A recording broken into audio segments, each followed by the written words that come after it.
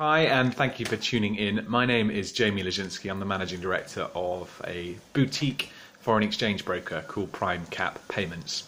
This is our first broadcast, and it's what will be the first in a sequence of daily vlogs, video blogs, so we're told, that we're going to call the Prime Cap Daily.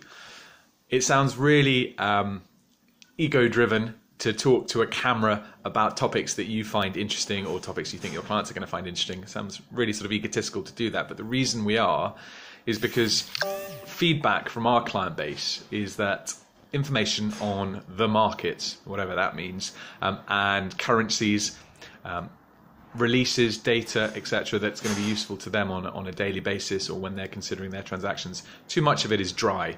It's not related to businesses that are sending and receiving payments. It doesn't explain or take into account the fact that an individual might not know as much as an expert. So we're going to try and get rid of the jargon. We're going to try and make the entire experience of talking about currencies and exchange rates more personal. Interestingly, I think feedback that we've received is that people want to know more about this because it's really, really topical. I mean, look at the rates of exchange and how they feed into things like negotiations to leave the European Union. People on Main Street, you and me, we're talking about this more. We might not be talking about it at dinner parties because who wants to do that? But we might be talking about it in the pub. You might see a lot more in print media and indeed on social media with regards to the Bank of England, who is the governor of the Bank of England, what effect does things that he says have on rates of exchange and Britain's standing globally. So every day before about 9 o'clock we will present a couple of minutes worth of information, talking points if you will.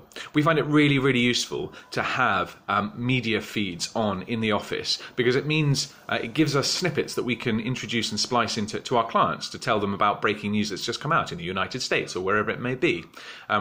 Various different financial hubs and institutions wake up at different times of day. So there's a constant churn of information that feeds into rates of exchange. And if we can give you a condensed couple of minutes on your way into work, that's what the Prime Cap Daily is going to be. It's not going to be predicting for you. It's also not going to be too much about commentary. We're not going to be interested necessarily on whether or not the pound is at a 6-week low and why it's there. Obviously, we'll tell you that it is because your clients might find it interesting, or you might find that it's a compelling reason to hold off on your transaction. But commenting on the minutiae of foreign exchange and international sort of capital markets, the monetary system, is the dullest thing in the world. We want to inject a wee bit of personality, and we pride ourselves on having a sort of a distinct way of talking about payments, invoices, concerns, supply chain, etc. with our clients. It's nothing more than that. We may have no followers at the end of this exercise, but ultimately it'll be a record perhaps of the various bits and pieces daily that go into moving rates of exchange. And we're thrilled if you'd like to subscribe or indeed follow us. We are at PrimeCap Brokers on Twitter. Visit us, www.primecappayments.com. Get in touch. You'll be met with the same personal style and no fuss suggestions and insight, whether you're a registered client or not.